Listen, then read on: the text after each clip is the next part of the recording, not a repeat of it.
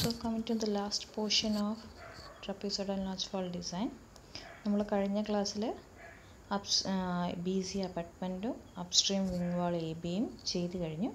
ഇനി ചെയ്യാനുള്ള down stream wing വാൾ C D ആണ്. അപ്പോൾ ഡൗൺ സ്ട്രീം വിങ് വാൾ സി ഡിയിൽ ടോപ്പ് വിഡ്ത്ത് നമ്മൾ 50 സെൻറ്റിമീറ്ററിനെ വെച്ചു, അതിൻ്റെ ലെവൽ 12.5 തന്നെ വെച്ചു, ഫ്രണ്ട് ബാറ്റർ 1/8 വെച്ചു. ഇനി ഇത് സ്ലോപ്പിംഗ് വിങ് താഴോട്ട് പോകുന്നതിനനുസരിച്ച് ഇതിൻ്റെ ഫൗണ്ടേഷൻ, ആ ഫുൾ ഹൈറ്റിൻ്റെ ഫൗണ്ടേഷൻ നമ്മൾ ഡ്രോപ്പ് വാളിൻ്റെ അതേ ഫൗണ്ടേഷൻ തന്നെ വെക്കുന്നു, അല്ലെങ്കിൽ അബട്ട്മെൻറ്റ് ബി സിയുടെ അതേ ഫൗണ്ടേഷൻ എവിടെയാണോ അവിടെ തന്നെ നമ്മൾ വെക്കുന്നു. സോ 7.6 വെക്കുന്നു. പക്ഷേ നമ്മൾ ആ 1 മീറ്റർ തിക്ക് കോൺക്രീറ്റ് കൊടുക്കുന്നില്ല, പകരം എന്ത് ചെയ്യുന്നു, ഫൗണ്ടേഷൻ കോൺക്രീറ്റ് നമ്മൾ 60 സെൻറ്റിമീറ്റർ കൊടുക്കുന്നുള്ളൂ. കാരണം ഇത് വിങ് വാളായിട്ട് ആക്ട് ചെയ്യുന്നതാണ്, വേറെ സപ്പോർട്ടൊന്നും അധികം ആവശ്യമില്ല. So the foundation bottom will be at 7.00. okay, 60 centimeter foundation concrete കൊടുക്കുന്നുള്ളൂ. ഇനി ലാസ്റ്റ് പോർഷൻ അതിൻ്റെ return A B B C C D and D E. ഈ റിട്ടേൺ ഡി ഇ. അപ്പോൾ റിട്ടേൺ ഡി ഇ ആണെങ്കിൽ അതിൻ്റെ top width again 50 സെൻറ്റിമീറ്ററിന്. Okay, the same level നമ്മൾ top of sloping wing wall at D will be the same means എന്താ പറയുന്നത് വെച്ച് കഴിഞ്ഞാൽ C D നമുക്ക് 12.5 അപ്പോൾ നമുക്ക് ഡി ഇത് തുടങ്ങുന്ന പോർഷൻ്റെ ലെവൽ ആ സെയിം ലെവൽ അറ്റ് ഡി എന്താണോ അത് തന്നെയായിരിക്കും ഉണ്ടാവുക. പക്ഷേ അങ്ങോട്ട് പോകുമ്പോഴേക്കും ചാനൽ ഡൗൺ സ്ട്രീമിലേക്ക് പോകുമ്പോഴേക്കും ടോപ്പ് ലെവൽ എന്ത് ചെയ്യാം, കുറഞ്ഞ് 10.5 വരാം. Again here also the bottom of top of foundation level അല്ലെങ്കിൽ the bottom of the return DE will be at 7.6.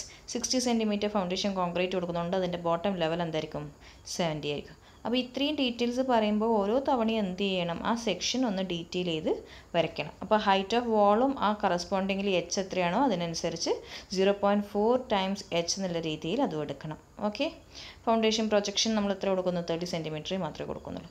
ഇത്രയും കൂടി ആയിക്കഴിഞ്ഞ് കഴിഞ്ഞാൽ നമ്മുടെ bank കണക്ഷൻ്റെ A B B C C D and D E ചെയ്ത് കഴിഞ്ഞു. ഇനി ലാസ്റ്റ് നമ്മൾ ഇതിൻ്റെ റിവെറ്റ്മെൻറ്റ്സ് ആൻഡ് പിച്ചിങ് ഡീറ്റെയിൽസ് എത്രമാത്രം നമ്മൾ റോക്ക് മെറ്റീരിയൽസ് വെച്ച് റിവെറ്റ്മെൻറ്റ്സ് കൊടുക്കും. ഇത് ജനറൽ ഗൈഡ് ലൈൻസ് മാത്രമാണ്. അപ്പോൾ ജനറൽ ഗൈഡ് ലൈൻസ് മാത്രം ഒന്ന് ജസ്റ്റ് പോയി നോക്കുവാണ്. ലെങ്ത് ഓഫ് റിവെറ്റ്മെൻറ്റ് അപ്സ്ട്രീം ആണെങ്കിൽ it is 3 times the full supply depth or minimum 3 metre. Okay, length of downstream is 4 times the full supply depth plus height of drop. Length of revetment downstream is 4 times full supply depth plus height of drop, അല്ലെങ്കിൽ minimum 6 meter.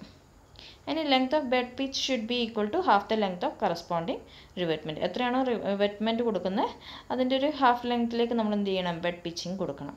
ഇത് ഇത്രയേ ഉള്ളൂ. റിവെറ്റ്മെൻറ്റ്സ് എന്താണെന്ന് മനസ്സിലാവാത്തത് just Google out what is type of other revetment, you will get the image. അപ്പോൾ നിങ്ങൾക്ക് മനസ്സിലാവും revetment എന്താണെന്ന്. സോ ലെങ്ത്ത് അപ്സ്ട്രീം സൈഡിലാണ് 3 times the full supply depth അല്ലെങ്കിൽ 3 മീറ്റർ കൊടുക്കുക, down സ്ട്രീമിലാണെങ്കിൽ 4 times the full supply depth plus height of drop, അല്ലെങ്കിൽ ഒരു minimum 6 metre കൊടുക്കുക. ഇതിൻ്റെ പകുതി ഡിസ്റ്റൻസ് എങ്കിലും പകുതി ലെങ്ത്ത് എങ്കിൽ എന്ത് ചെയ്യുക, ബെഡ് പിച്ചിങ് പ്രൊവൈഡ് ചെയ്യുക. അപ്പോൾ ഇത്രയും ഡീറ്റെയിൽസ് ആയിക്കഴിഞ്ഞാൽ നമ്മൾ എൻറ്റയർ ട്രപ്പീസോഡൽ നോച്ച് ഫോളിൻ്റെ ഡിസൈൻ കഴിഞ്ഞു. അപ്പോൾ ജസ്റ്റ് ഒന്ന് എല്ലാം ഒന്ന് കേട്ട് നോക്കി പോവുക, എഴുതി കഴിഞ്ഞതിന് ശേഷം ഒന്ന് കേട്ട് നോക്കി പോവുക. എന്തെങ്കിലും ഡൗട്ട് ഉണ്ടെങ്കിൽ ചോദിക്കുക. അപ്പോൾ ആദ്യം നമ്മൾ ട്രപ്പീസോഡൽ നോച്ച് ഡിസൈൻ ചെയ്തു, പിന്നെ കംപ്ലീറ്റ് ഡ്രോപ്പ് വാൾ പ്രൊഫൈൽ ഡിസൈൻ ചെയ്തു, പിന്നെ നോച്ച് പയേഴ്സ് ഡിസൈൻ ചെയ്തു, അതിനുശേഷം ബാങ്ക് കണക്സ് ഡിസൈൻ ചെയ്തു, just general guide lines of റിവെറ്റ്മെൻറ്റ്സ് and pitching പറഞ്ഞു. ഇനി നമുക്ക് ചെയ്യാനുള്ളത് ഇതിൻ്റെ ഡ്രോയിങ്സ്, പ്ലാൻ, സൈഡ് വ്യൂ എല്ലാം നമുക്ക് ചെയ്യാണ്ട് നമുക്ക് നെക്സ്റ്റ് ഇനി അത് ചെയ്യാൻ പറ്റുമെന്ന് നോക്കാം.